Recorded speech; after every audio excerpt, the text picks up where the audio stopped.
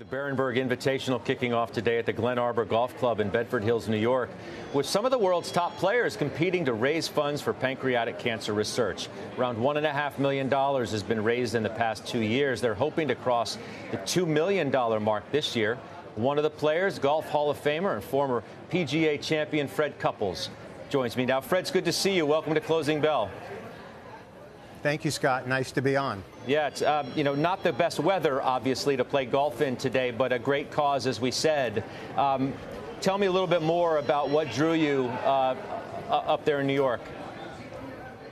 Well, I think, I've been with Barenberg about 7 or 8 years now, and I've been to this every year, and we used to have one in England. And Gary Player is their ambassador, and Gary and I have been lifelong friends, even though I think he's 22 or 3 years older. But it's a nice spot to be. I love all the guys at Barenberg.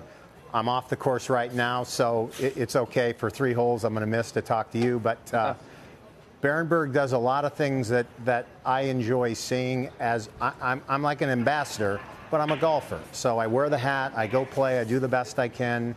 Henrik Reimer is the one who really takes care of me. He's their #1 guy, and we've gotten to be great friends. And then the pancreatic cancer side of it is just amazing. And just to my right over here, when we're done playing, we're going to go in and have a dinner, and there'll be a little bit of a show and some song and dance. And they're going to raise so much money so fast that even I leave here shaking my head, Scott. Yeah, well, we wish you the best, obviously, in raising as much money as you can. I don't think it's news to anybody. You've been one of the most popular players on tour for an awfully long time, well before you even won the Masters in '92. So when you speak, people listen to what you have to say. And you've been one of the most outspoken players, I think, about the LIV Tour and the future of that relationship with the PGA Tour. I'm wondering, what was your first reaction when you heard of this potential deal between LIV and the PGA Tour? What a question. And I've answered it the same every single time.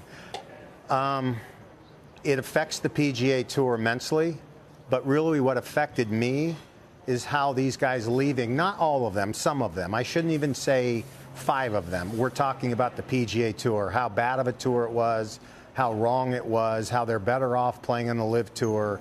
I've spent, this is my 43rd year in the PGA Tour. I represent it the best I can. I've played a long time. The Champions Tour, Scott, as you know, is great. But it just offended me that go play your golf. Go play in your 54-hole events. We all know that's funny to talk about. And sometimes I felt bad about what I said. But, when I talk to other people, I really don't think I said anything horrific. I just reacted to what some of the guys that left said. Brooks Koepka, Dustin Johnson. I don't talk to Dustin that much, but Brooks I've kept in touch since this Ryder Cup thing. We laugh every other day about stuff. And I have no qualms with 99% of the guys. It affects the tour. I'm no longer on that tour, but what it affected me is just the things they had to say.